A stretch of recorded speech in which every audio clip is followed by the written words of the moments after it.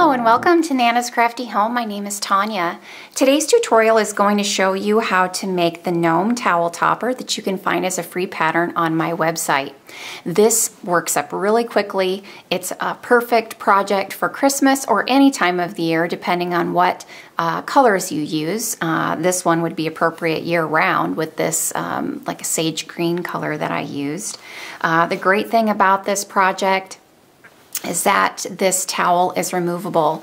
We're putting a ring inside that hat, which then makes it where this towel can be easily removed and thrown in the wash, and no need to wash your towel topper. So we need a few supplies to get started, and we're going to be using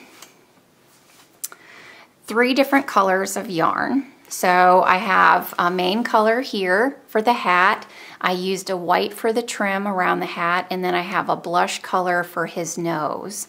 You're just going to be using small amounts of each of these colors, really scrap amounts of these, the trim and the nose, and just a small amount of your color A for your hat.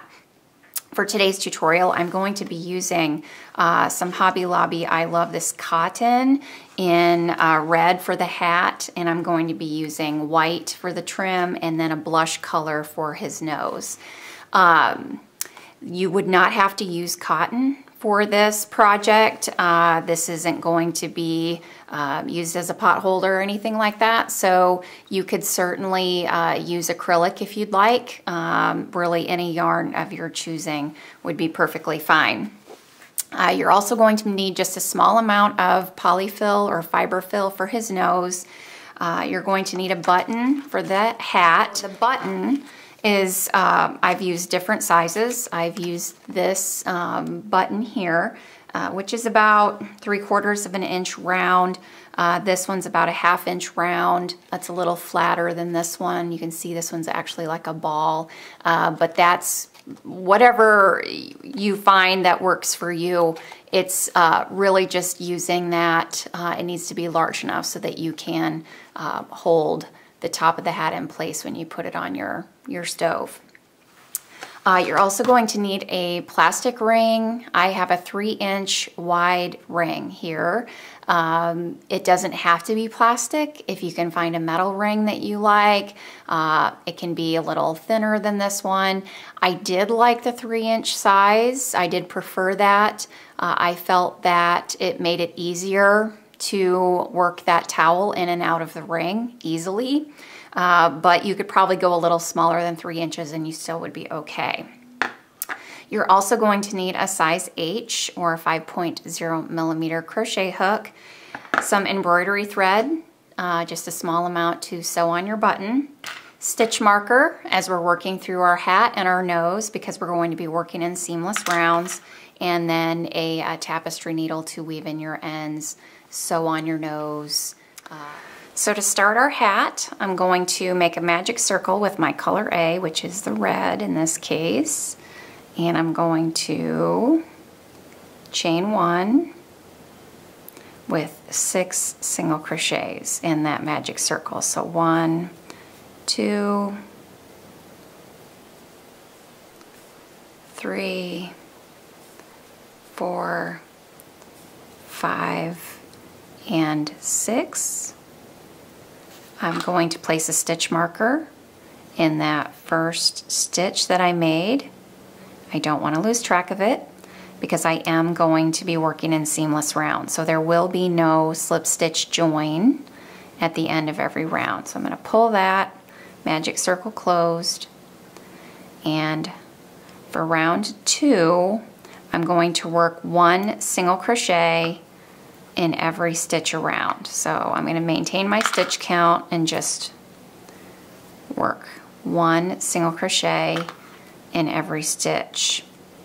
Move my stitch marker up to the first stitch that I made for this round and single crochet in the remaining stitches.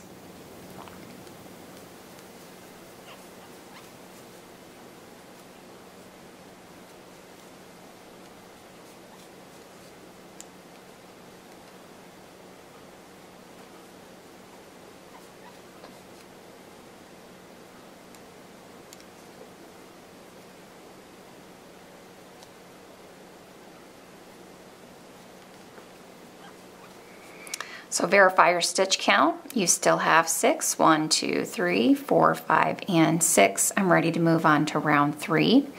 And round 3 is my repeat round. So I will be repeating this round for several rounds. And I'm going to work 2 single crochets in that first stitch that I have marked from the beginning. I'm going to move my stitch marker up to that first stitch that I made. And then I'm going to work 1 single crochet in the remaining stitches.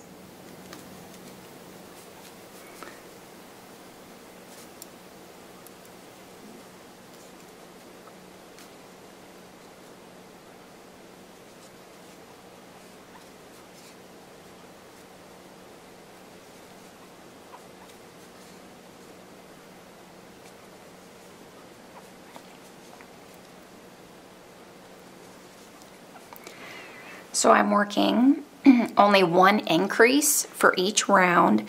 So your stitch count will increase by 1 for every round. So I should have 7 stitches for round 3. So 1, 2, 3, 4, 5, 6, and 7. So for rounds 4 through 22, I'm going to continue repeating round 3. 2 single crochets in the first stitch. Move up your stitch marker to the first stitch made of each round.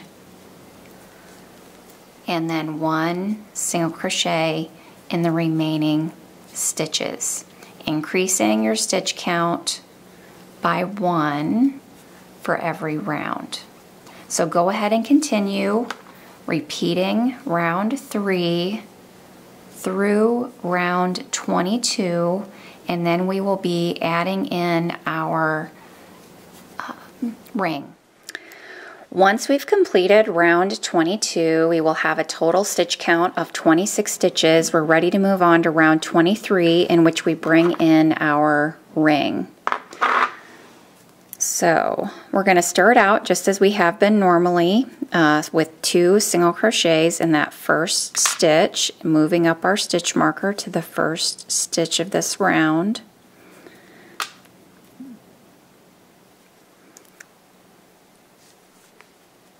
And then we're going to work 1 single crochet in the next 20 stitches. 1, 2. So then we're going to be working the next 5 stitches over this ring. So we're going to be bringing the ring up, inserting our hook into the next stitch, bringing that ring and putting it over our hook, and finishing that single crochet around that hook. So there's the first one, inserting our hook into the next stitch, bringing up our loop, completing the next single crochet. So that's 2. There's 3. There's 4. And there's 5. And that is the last stitch of that round. And we move on to round 24. And 2 single crochets in the first stitch. And this is going to be a little awkward or feel a little awkward at first, but no worries. It'll get a little bit better as we move along. So now we're going to be working 1 single crochet over the next 21 stitches until we get to the stitches that we worked over that ring. And what we're going to do is we're going to work what are called spike single crochet stitches, and we're going to be working over the single crochets that we worked in the previous round. That is going to give it a little bit more stability. You aren't going to have to worry about those stitches coming out or anything like that, because you're putting weight on that ring by putting your towel in there. You really want to have a lot of stability with it. So we're going to work those stitches over top of those previous stitches. So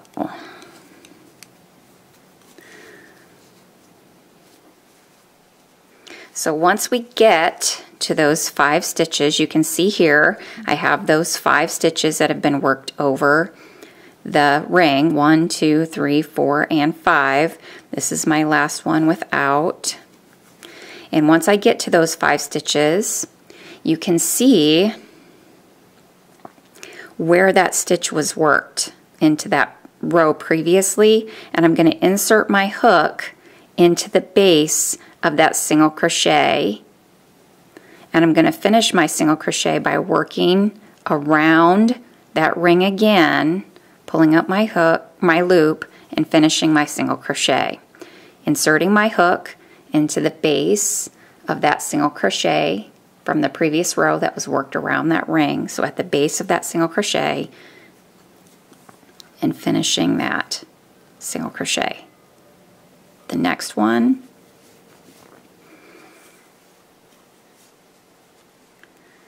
and the next, and the next. So I've worked 1, 2, 3, 4, and 5 single crochets over that ring. And that is really giving a lot of stability. You can see those stitches have been worked over that ring. So I have 2 sets of stitches worked over that ring, and that ring isn't going to go anywhere. So moving on to round 25, we're simply going to be working 2 single crochets in that first stitch. Moving up our stitch marker to our first stitch of this round, and then working 1 single crochet in every stitch. And this is going to be our repeat again through round 38. So we're just going to be continuing on that same pattern through round 38. After we've completed round 38, we're going to have a total of 42 stitches, and we'll be ready to switch to our color B for our trim edging for the hat.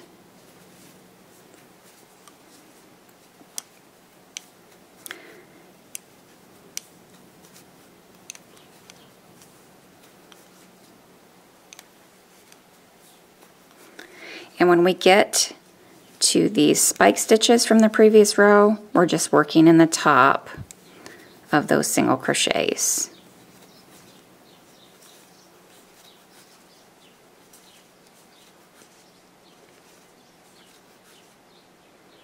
So just continue on. So I have completed round 38 with 42 stitches. I'm ready to begin that hat trim or border, and I'm going to be bringing in my color B, which is the white, and finishing the last stitch of round 38.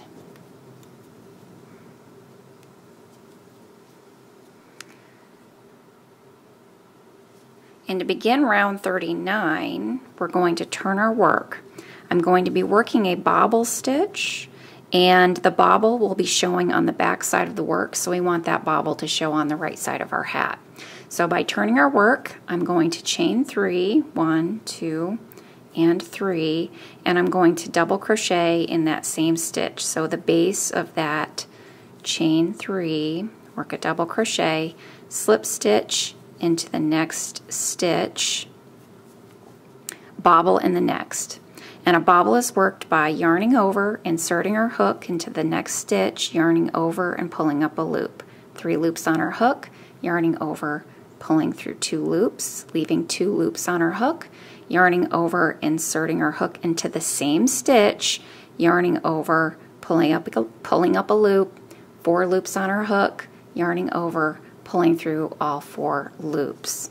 Slip stitch into the next stitch, bobble in the next, yarning over, inserting our hook, yarning over, pulling up a loop, yarning over, pulling through 2, yarning over, inserting our hook into the same stitch, yarning over, pulling up a loop, yarning over, pulling through all 4, slip stitch in the next. And that is your repeat. Bobble in the next, slip stitch in the next, and see what an effect you get on the right side of your work, this really cute bobble stitch. So just continue that around, working a bobble in the next stitch, slip stitch in the next, all the way around. Once we've worked our final stitch, we're going to slip stitch to the base of that first stitch and then fasten off.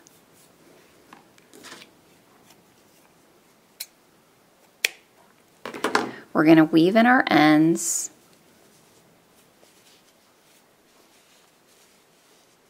and then put the loop on the top of our hat, the holder.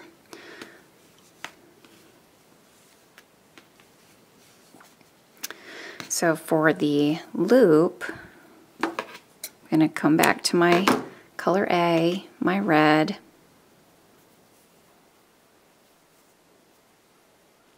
and I'm going to chain 10.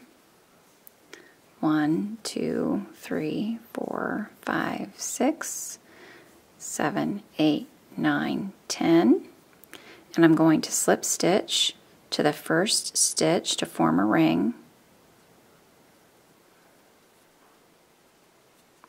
Fasten off, leaving a little bit of a longer tail so I can sew that to the top of the hat.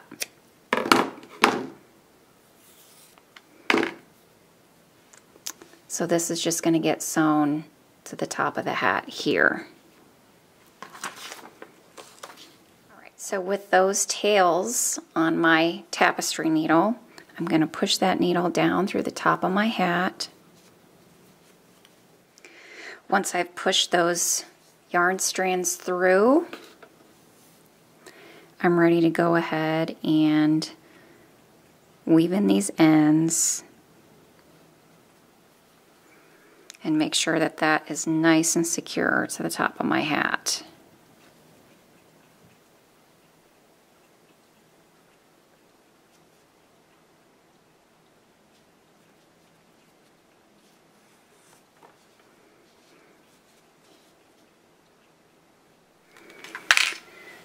So I have my loop attached to the top of my hat. All of my ends are woven in, and we're ready to attach our button.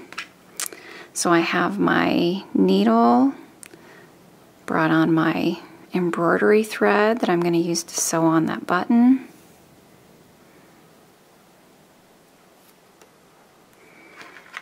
I have my button that I'm going to use, and I'm going to measure approximately 4.5 inches down from the top of that hat. So measure, and I'm going to be attaching that button on the front side of the hat.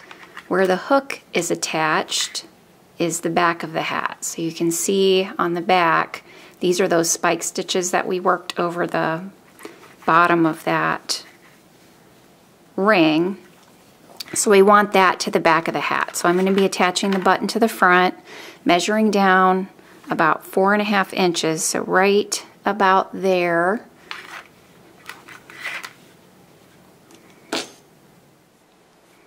And attach that button and just sew it on.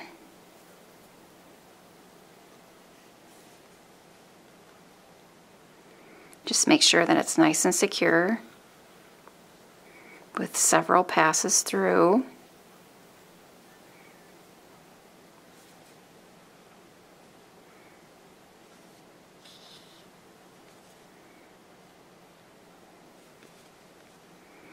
When you're satisfied with how stable that button is, you're going to knot your embroidery thread off, and then you'll be able to bring down that loop and it will go around your button just like that.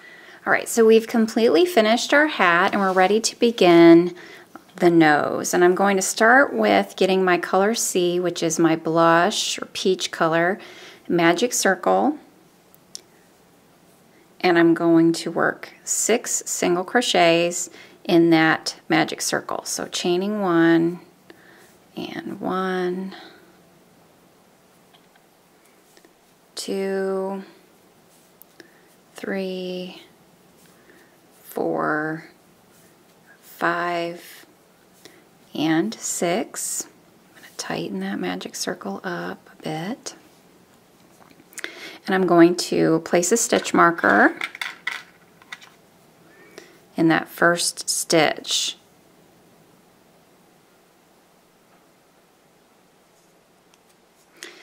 And I'm going to be moving that stitch marker up for every round.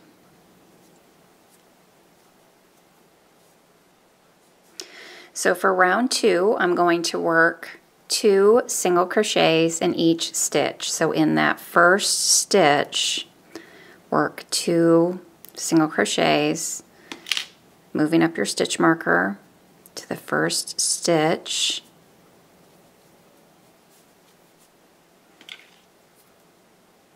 And again, this is going to be working in seamless rounds, so no slip stitch join at the end of every round. So 2 in the next, and in every stitch. So I'm going to end up with 12 stitches at the end of this round. All right, so round 2 is complete. I'm going to work 1 single crochet in the first stitch for round 3. Moving up my stitch marker, and in the next 2. So the first 3 stitches I'm going to work 1 single crochet, and then I'm going to work 2 single crochets in the next, and I'm going to repeat that sequence around. So now for round 4, I'm going to work 1 single crochet in each stitch. So my stitch count will remain the same, 15 at the end of this round.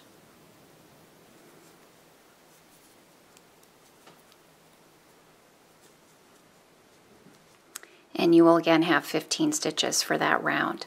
So for round 5, I'm going to do 1 single crochet in the first 3 stitches,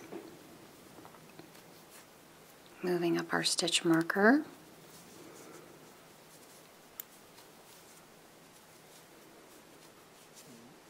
and now I'm going to work a decrease. So I'm going to work 2 single crochets together. So I'm going to insert my hook in the next stitch and pull up a loop. I'm not going to finish that single crochet. I'm going to insert my hook in the next stitch, yarn over and pull up a loop. Now I'm going to finish that by yarning over and pulling through all 3. So I've decreased by 1 stitch.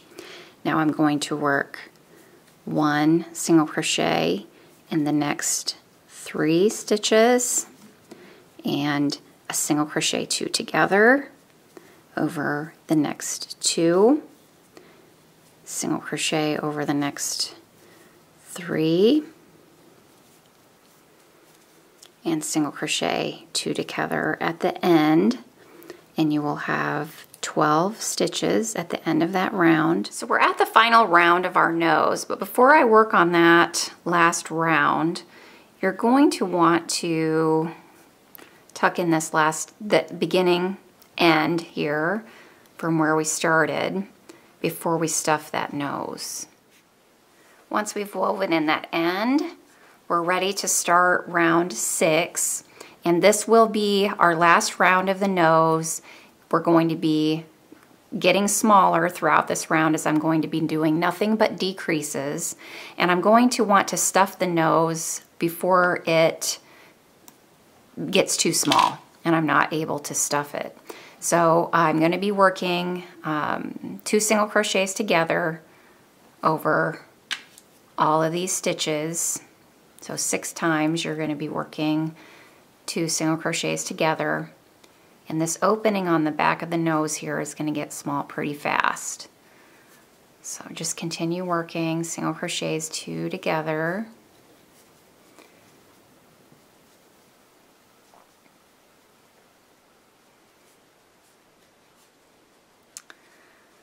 And probably do 1 more set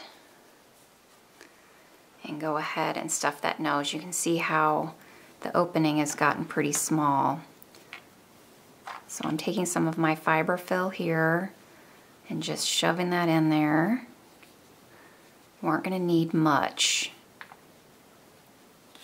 But you want it nice and full. So get as much in there as you can without stretching your stitches too much. And then you're going to work your final single crochet 2 together.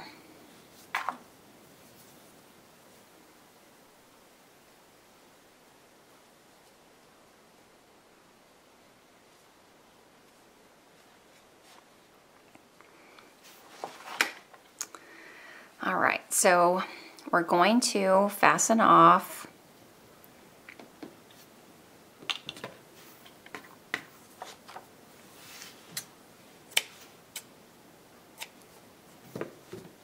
I'm going to pull that yarn through from that last stitch, remove that stitch marker, and now I'm going to close the nose completely.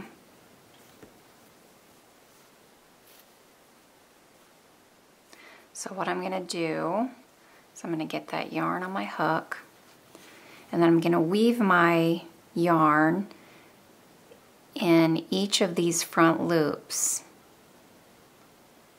from that final row and pull tightly at the end. So just picking up that front loop every stitch, and then when you're done, pull it tightly, and then you can weave in this end. Fasten off.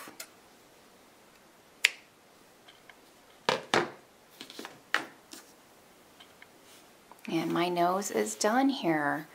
So now we're going to be sewing this nose to the bottom of the hat, and I'm going to be using a length of my red. So whatever your main color of your hat is, you're just going to cut a nice long length.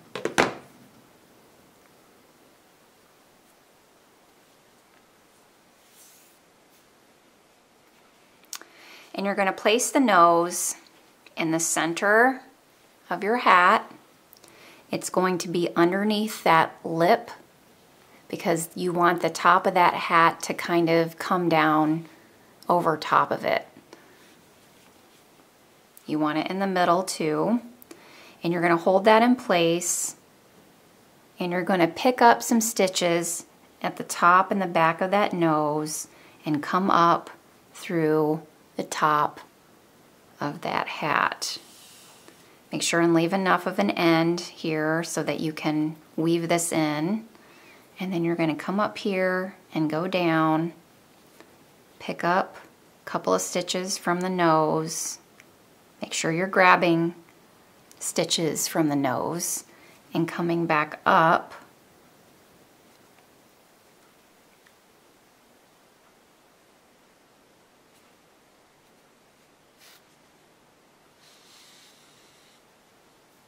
But because I'm using the main color to do this, you're not going to see those stitches. And you just want to secure that in place. You want that nose to be nice and secure.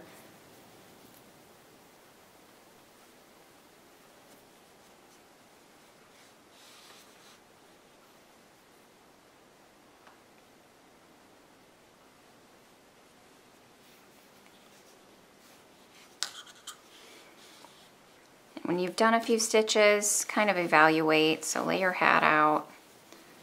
Do you like where the hat is resting on the nose? Because remember, your towel is going to be back behind your nose.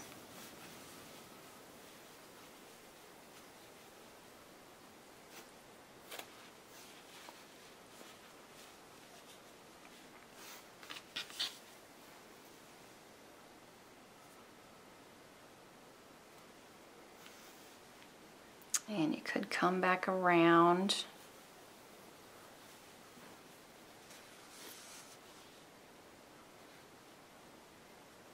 And do one more pass.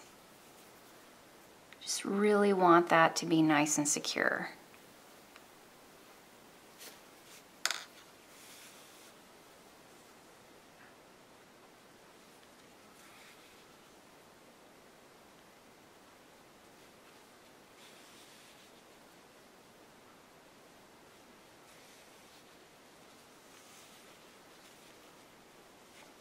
So that looks pretty good to me.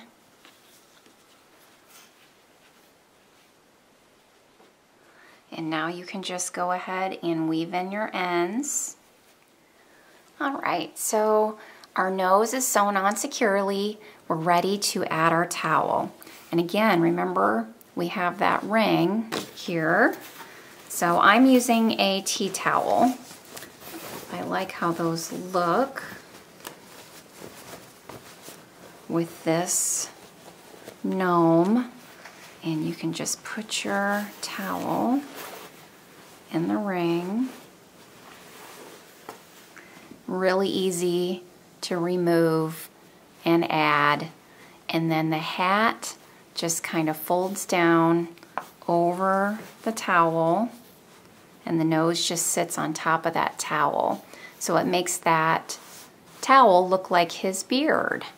And it just sits on there really nicely, and it's really easy to remove that towel to wash. And then you can hang it anywhere you wish. So that's all there is to it. I hope you've enjoyed this pattern. Thank you so much for being with me today. As always, if you have any questions about any of my patterns, feel free to reach out to me at nanascraftyhome@gmail.com. You can also find me on social media on Facebook, Instagram, Pinterest, Twitter, and I love to see your projects. So if you do share any of my patterns that you've made, remember to add a hashtag #NanasCraftyHome so that I can find your beautiful creations. Remember to subscribe to my YouTube channel so that you never miss a new video. Thanks so much, guys. I will see you soon. Take care. Bye-bye.